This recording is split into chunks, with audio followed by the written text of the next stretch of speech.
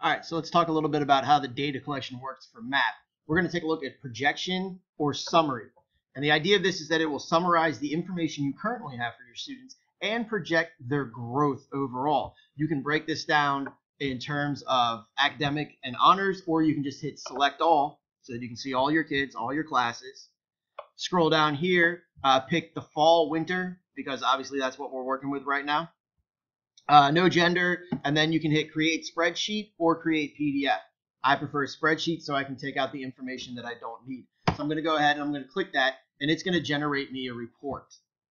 Now, as you can see, I've run this report a couple times. So I'm just going to come over here. I'm going to click download so I can get my report, and it's going to populate up in a Microsoft Excel sheet.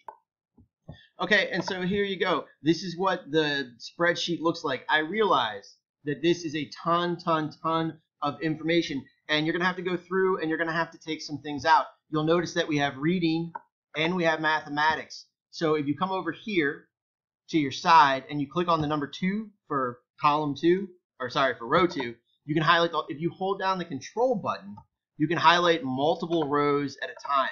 And so we can go through and we can click all the mathematics scores, because we don't need those as English teachers, and we can get rid of them. So all we have to do is just keep holding that control button until you've highlighted all you want to get rid of. Then right click and go delete, and then there you go. So we just whittle down the reading scores. We don't need things like the term tested, so we can get rid of that in the same way.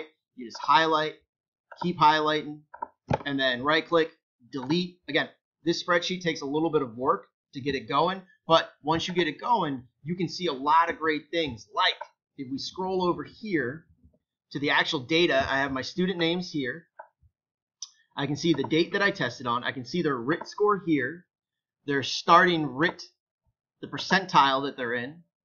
I can see how long their test lasted and their projected range. This is how many points they're expected to go up.